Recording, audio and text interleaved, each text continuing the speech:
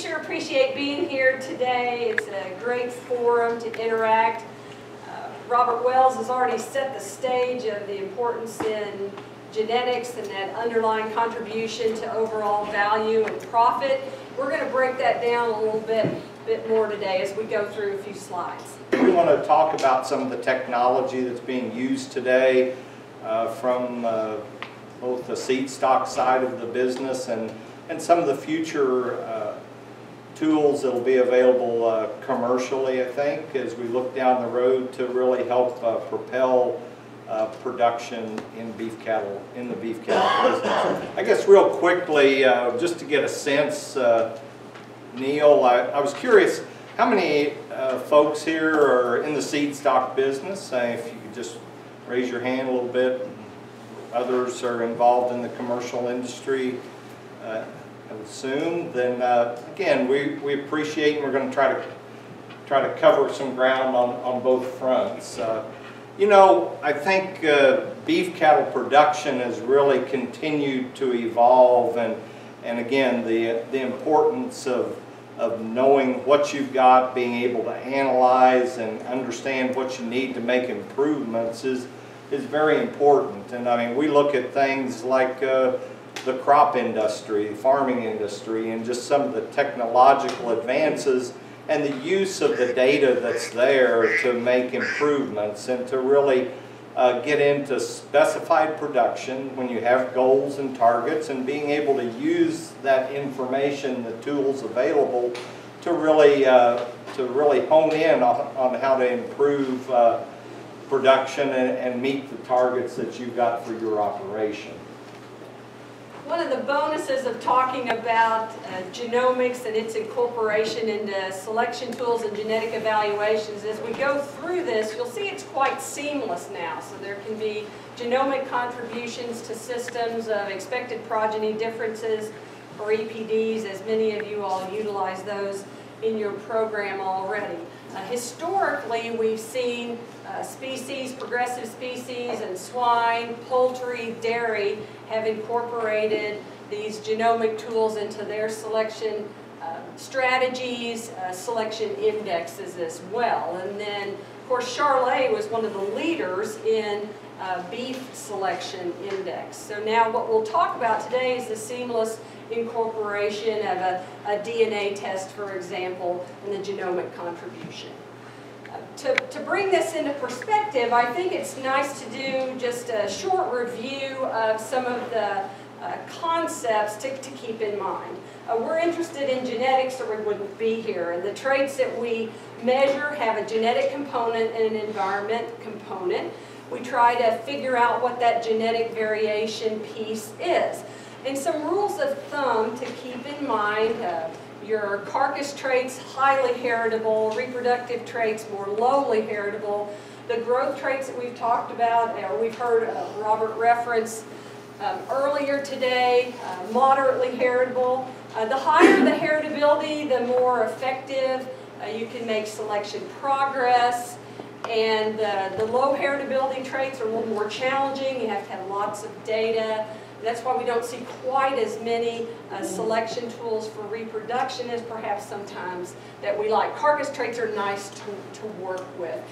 Selection can be quite effective. Just to give you another example, okay, we're measuring variation. We want to know what the genetic piece is, as illustrated in this pie chart in blue. For weaning weight, that could be about 30% due to genetics, and so you got 70% due to environment. And so you can have an impact on management, creep, no creep, age of dam, calf age. Those are just some statistical adjustments we make as well to try to develop genetic tools, your weaning weight, EPD, for example. So that's just a breakout to keep in mind. You know, I think, again, as Robert described, we see populations of cattle that we are able to make some drastic improvement through genetic selection. And it's not that we're changing necessarily the variation due to genetics within that population, but we're just trying to move that average or that benchmark higher as we go. And so I think as he indicated, just some honed-in selection of the traits of interest, you can really make some rapid progress. Right. You could collect weaning weights on the one herd to the left and plot that normal distribution. You'll hear people call it a bell-shaped curve. And so those are nice traits to work with, the lower hanging fruit. The curve on the right, more progressive in terms of that average phenotypic or weaning weight performance. And again, as Bill mentioned, we're trying to move that mean, so we want to drill down and find the genetic piece and sort out the environmental nuisance and try to make that directional progress.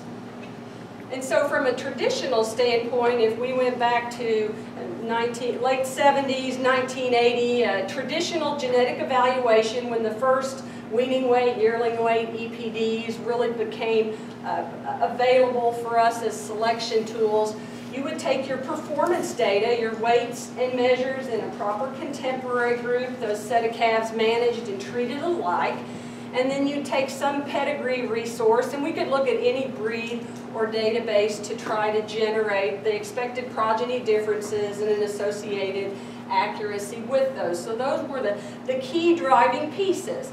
We also needed to know the heritability for the trait, and that's an important cog in the wheel of making the math work. We also used that pedigree to account for the merit of mates, positive assortative mating. If you have good mated to good or good mated to bad, you're able to do that through those pedigree relationships as well. So what are we trying to do? Big picture is moving the mean, and so this, or the average, and this is just an example of when you're working with EPDs, you're looking at how future offspring or progeny are expected to perform. And so you're trying to use this genetic prediction.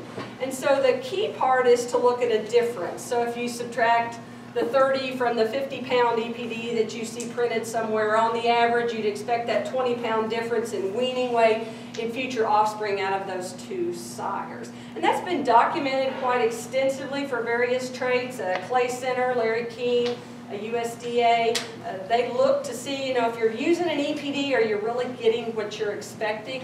And so that's been reviewed over the years. So we feel confident in that classic genetic evaluation procedure. And we just use one trait. We could do carcass traits here, calving ease, growth traits as well.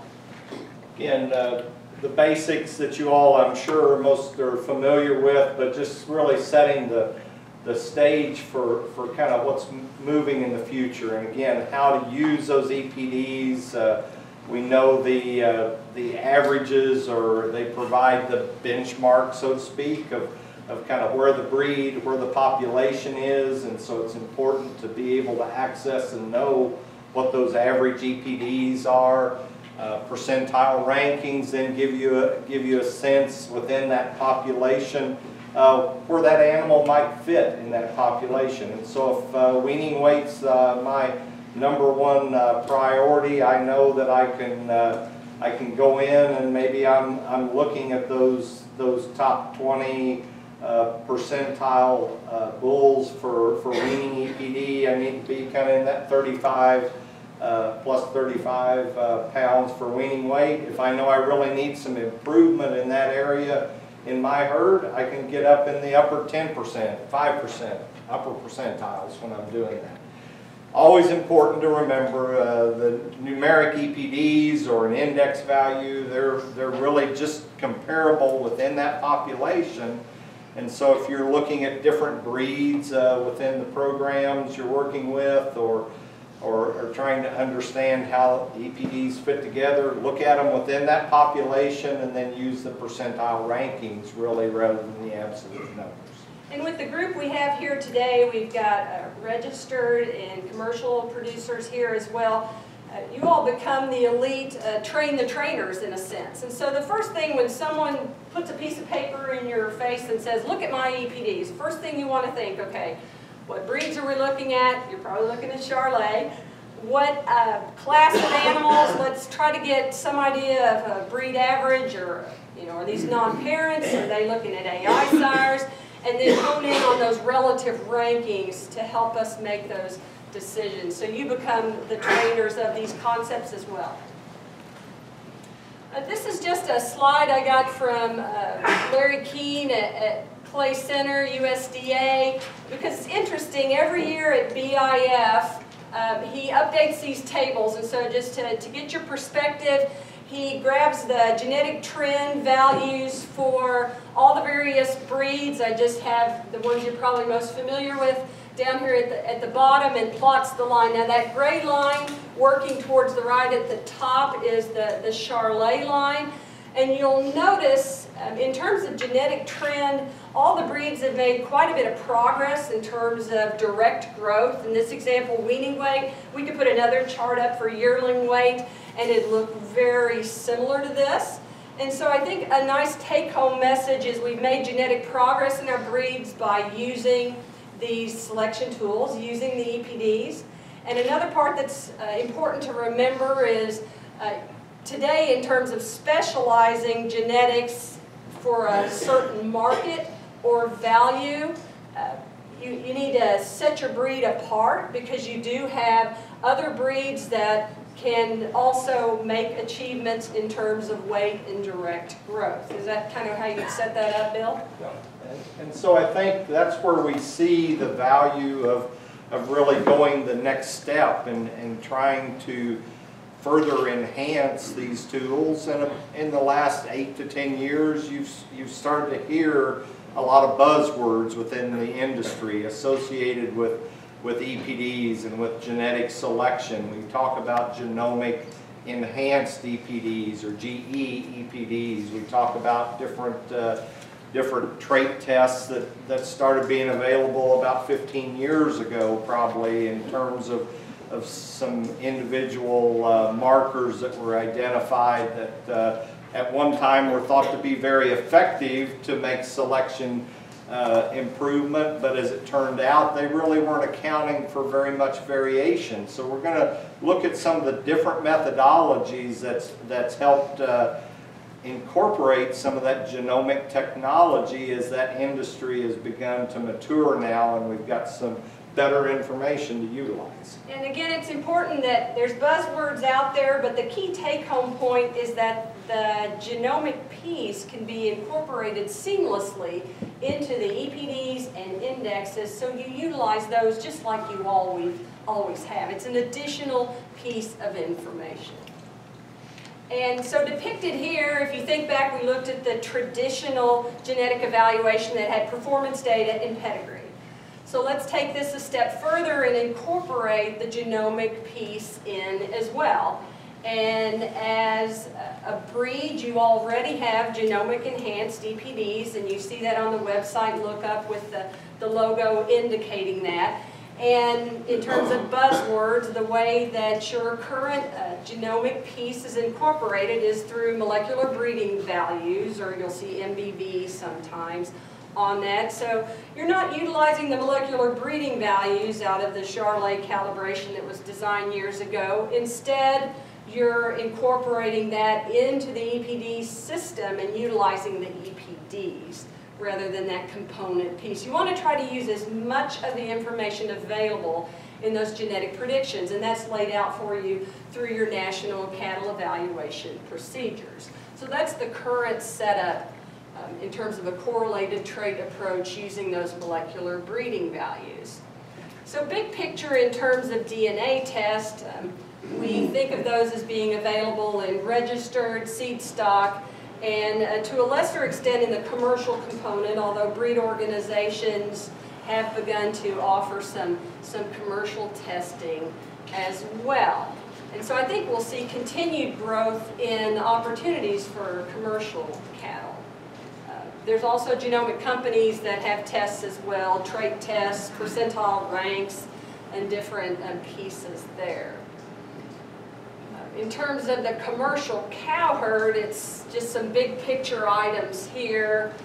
The contribution of a commercial producer to arrive at these tests may just be a DNA sample, some biological material, blood or hair, and the amount of work, I guess, required in terms of data submission can vary.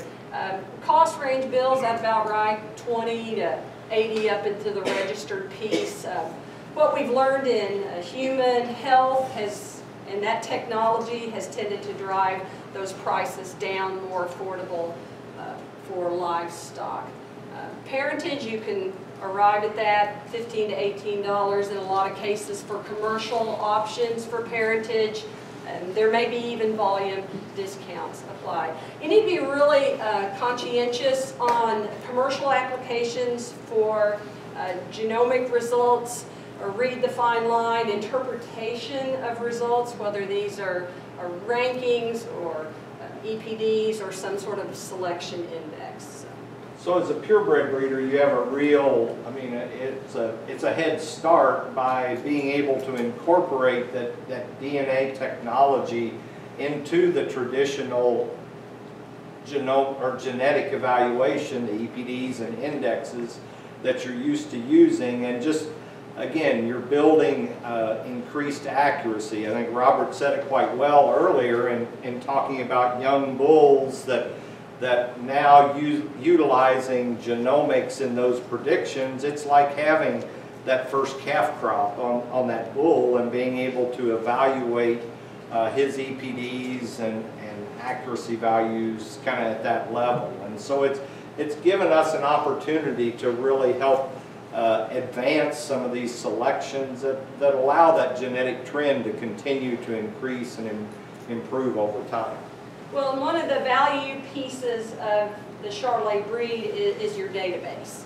And so that phenotypic weights and measures, pedigree information, and now the genomic contribution, genotypes and amassing that volume lets you compute a national cattle evaluation, which is much more detailed than a kitchen table or trait test type approach.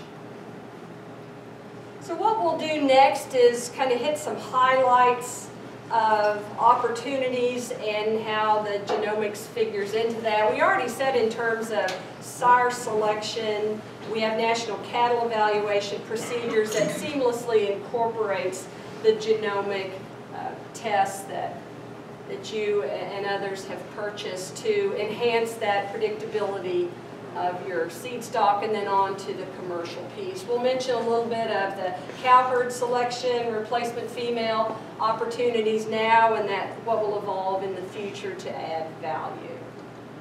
So most of you all are familiar with online searches. Just in general, the backdrop is the search that you're probably familiar with on the Charolais website. These searches are readily available, and that's a wonderful opportunity for you to do searches, filtering on accuracies, different sorts by traits, and making your culling levels or criteria for your breeding program. And so this is a nice tool available.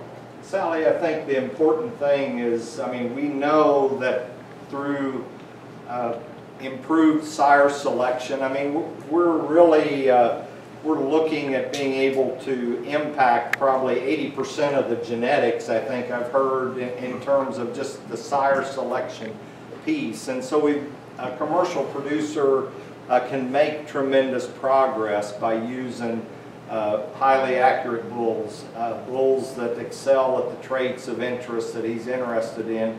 And that has been tremendous technology that they've had at their fingertips. But again, we keep looking down the road how we can continue to make improvements as we go. Right, beyond just the sire component. If replacements are retained, you're right, you would get up more into that 75–80% of genetic contribution over a generation interval of a cow herd, commercial cow herd as well. This is just an example of looking for a sire selector component on the Charolais website. Again, if you haven't accessed these tools, and then again, always we're open to good improvements, implementation, sorting differences, suggestions that you might have. So we kind of glossed over a selection index. Again, Charolais has that terminal sire index that's available.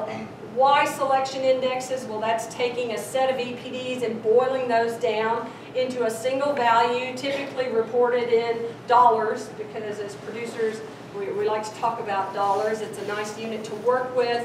Multi-trade in design, complicated to design, but simple to use. You're going to utilize these like you do EPDs and setting up a relative ranking and choosing animals as well. And these were actually established for commercial wool buyers in mind to help simplify the laundry list of EPDs and boiling that out down into one number.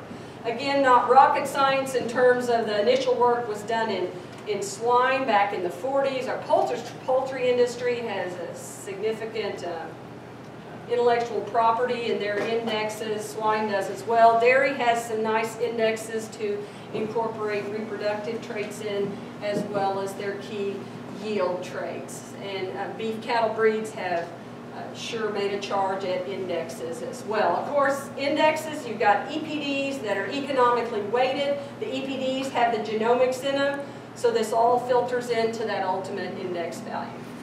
Again, the neat thing that, as Sally mentioned earlier, the Charolais Association would have kind of been the leaders in index development in the beef cattle side. They have the ability as well to customize or put some additional inputs for your operation that allow you to make those indexes something that can work for your operation as well as the standalone indexes. Yeah, the customization. I mean, early on, the scary thing about putting an index was like, oh my goodness, it's going to have the units of dollars, and how are people going to react to having a selection tool with that as the units? But now it's commonly acceptable, so commonly accepted. So if we shift gears and think about in terms of commercial cow herd selection tools, and again we kind of think in terms of the replacement female side of the business and people that are putting replacements back into their herd. I mean, we heard Robert talk about benchmarks that included some of the economics and the profit side of the business, and we can see also benchmarks just from the phenotypic data that you gather from your operation related to various performance measures and performance levels. And these have been kind of the traditional information that was initially available, Sally, for commercial cow-calf weaning producers. percentage, pounds calf weaned per cow exposed, and I mean, we just used Chris Ringwald, North Dakota State, Chaps as an example here, but we're standing really close to the thinking of the history of the integrated resource management programs and SPA, Standardized Performance Analysis. Some of you all in here have a history with that, and Jim McGran at Texas A&M, for example. So that would have been another example that had economic pieces in it and phenotypic performance tied to the commercial cow-calf operations. A great history there, but what do we do with all the data, Bill? Right. I mean, I think the challenge that we run into, and I mean, again, Robert talked about the having amassed tremendous amounts of information and data and really not understanding how to utilize that information. And from a genetic standpoint, we find commercial producers that are in the same ballpark with the genetics in their herd. They may have individual performance records or group performance records for their herd. They may have carcass data where they've retained ownership in those cattle and got feedlot performance and grid performance from a carcass value standpoint, and how they utilize that information to tie it back to the cow herd, to know how that herd's working in their environment and under their management system, and really how to make decisions moving forward. And so we recognize the opportunity exists as we look down the road for more commercial producers to utilize some of the genomic tools that are out there, to utilize some of their data, and to meld that information into more genetic selection tools that they can make improvement in their operations as well. And this probably sets the stage for a lot of the content that will follow, that we'll get into the panels and the discussion. You'll see our participants and how they utilize their data. We had a good outline from Dr. Wells on this already, and so that set the stage for the profit component of this as well. Again, we're trying to understand how, as a commercial producer, how can I take the genetics in my operation and really increase the value in my operation, the outputs of my operation.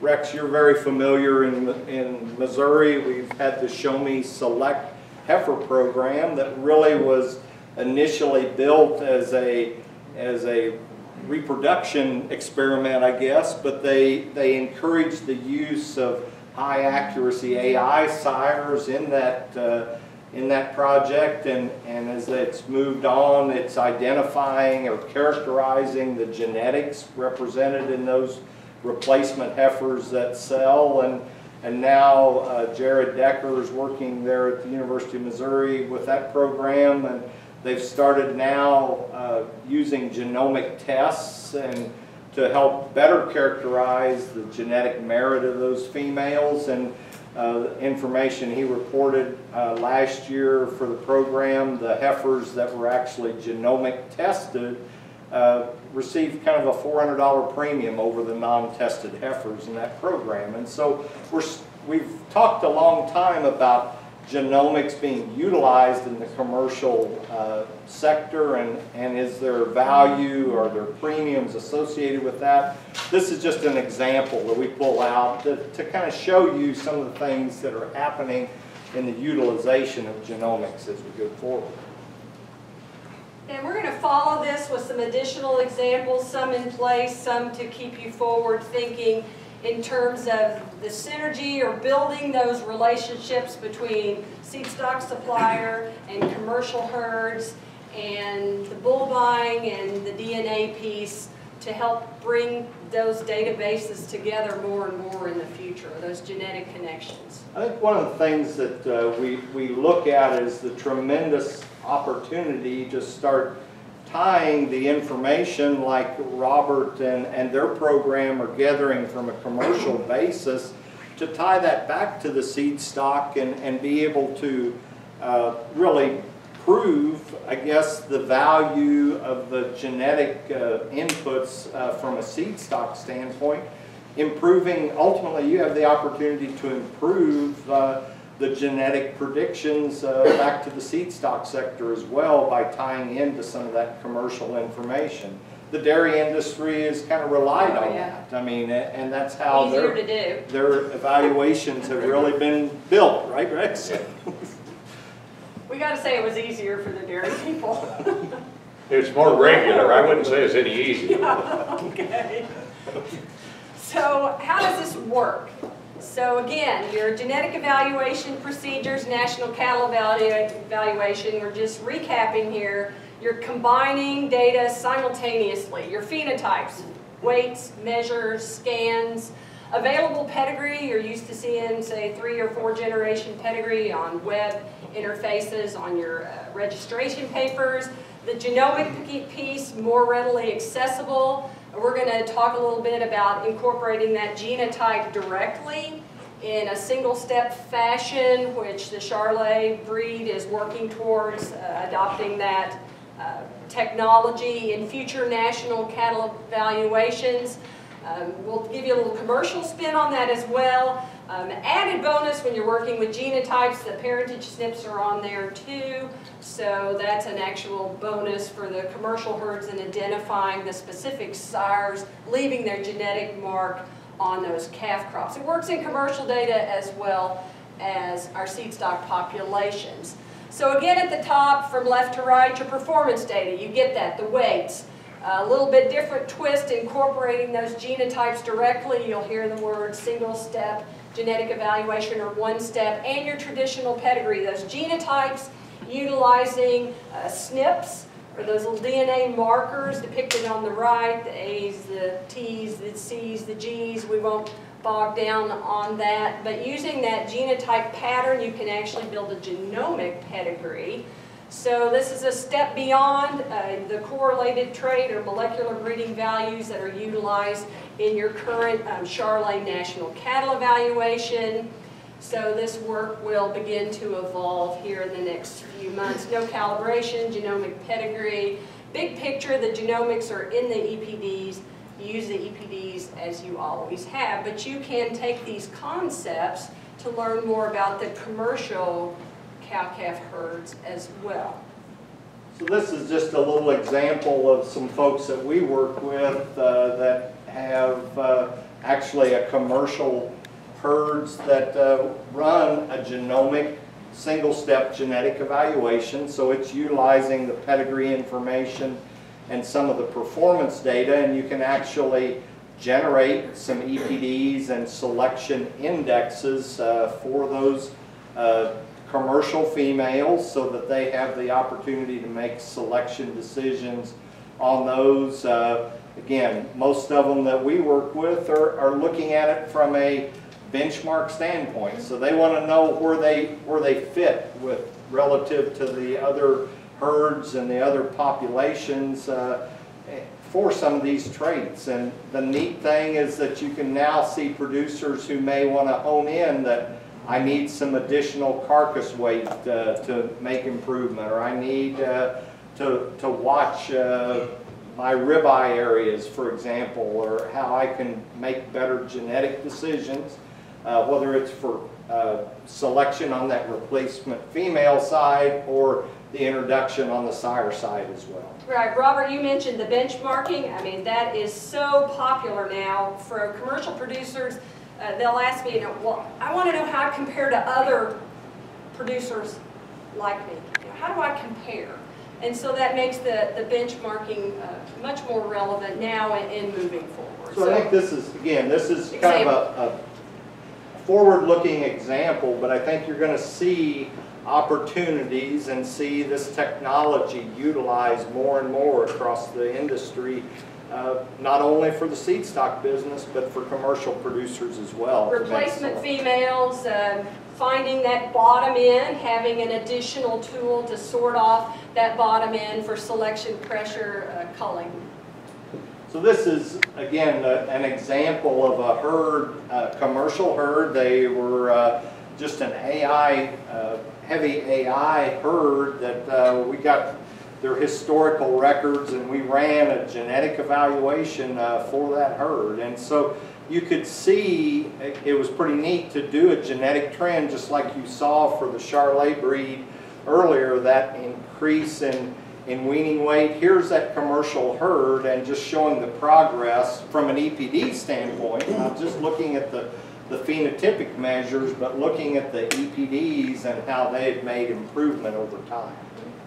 Because we know with moderately heritable traits, when you have that selection tool, you can make progress faster on the genetic side than if you were just looking at the phenotypic weights before the genetic piece is known. So kind of wrapping this up so we can entertain some questions. The cattle evaluation procedures, the modeling behind it, those prediction plans are in place. Traditionally they work, now they work with the genomic piece incorporated into them as well. You have opportunity to capitalize on those DNA tests. They're becoming more and more affordable. We'll see more uptake in that moving forward for the commercial side of this as well.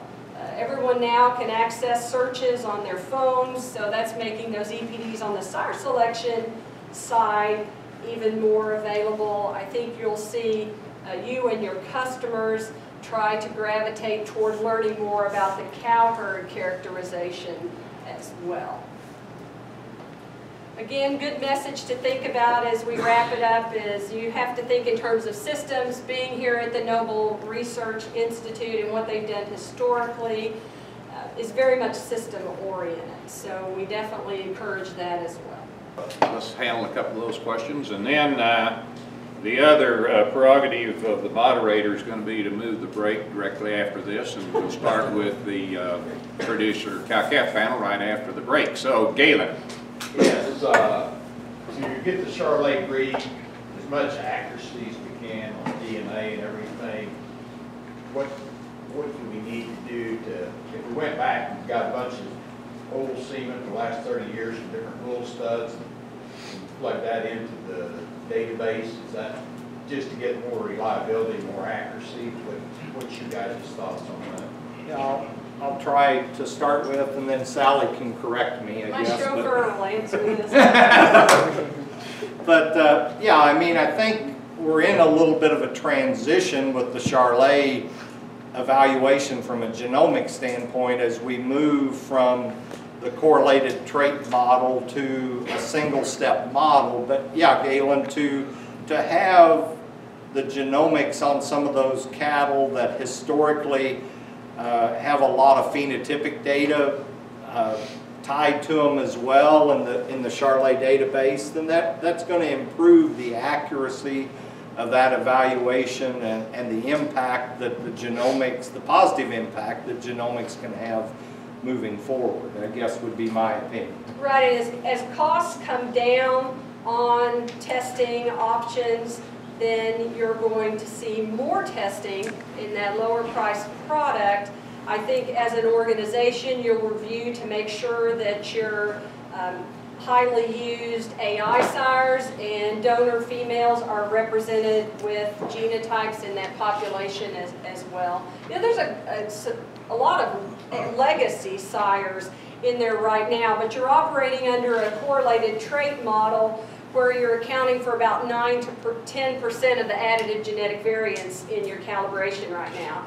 And at the time that was good, but now you're going to progress to better technology by fitting those genotypes directly in the single-step approach. And so that's what's currently under development from your service provider. I think one of the plugs I will put in, and again, we've watched as genomics sometime has become a replacement for phenotypic measures and data.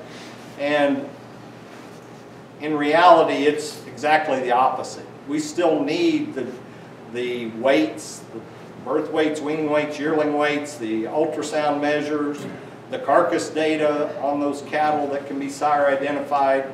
That becomes even more important as you move forward, because as you move away from the correlated trait approach of genomics, the phenotypic data really has a bigger impact moving forward. And so it's something as a breed, you as breeders, if you have hesitated in sending in performance data recs, I think it becomes even more crucial than ever that information be sent in to help contribute to the EPDs and that genomic evaluation moving forward. You know, Bill and I provide assistance in terms of taking a look at your national cattle evaluation before it goes up onto the webs. When it comes back from your service provider, AGI, we take a look at that and review that. We see a lot of weaning weight data that are turned in proper contemporary groups. That's a great thing. I'd like to see you all turn in more yearling weights on those male and female calves and grow that data submission as well. I think you're going to want to do that as you move into the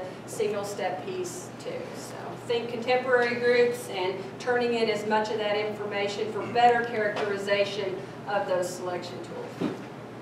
Just to follow up, this is a lot related to the commercial side. We have a lot of commercial herds that we're learning are doing the DNA testing. And as you feed, as we work to be able to feed that kind of information in about sires and progeny, the contribution of that commercial data could be significant in moving forward. Right, that is a very progressive step, and to continue to let that data flow in, we're all learning together on that. I would totally agree. And I think I heard that as much of BIF as any clear message from everyone is commercial data and how we get that assembled, and hopefully Brett, the Beef Center, is going to help us do some of that. Exactly.